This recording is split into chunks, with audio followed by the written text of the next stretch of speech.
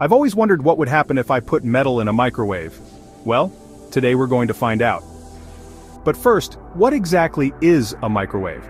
It's not just a box that heats up your food, it's a complex machine that uses electromagnetic waves to excite water molecules in your food, causing them to vibrate and generate heat.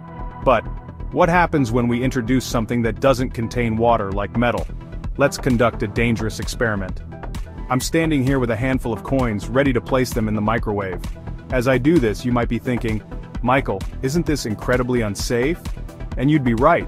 But why? What makes metal in a microwave so dangerous? It all comes down to the way microwaves interact with electrical conductors. You see, microwaves create an oscillating electromagnetic field.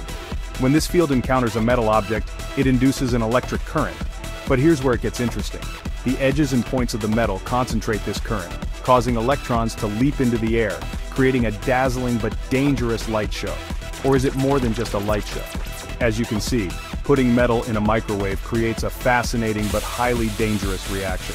The electromagnetic waves induce currents in the metal, leading to this spectacular and potentially hazardous display of electrical arcing.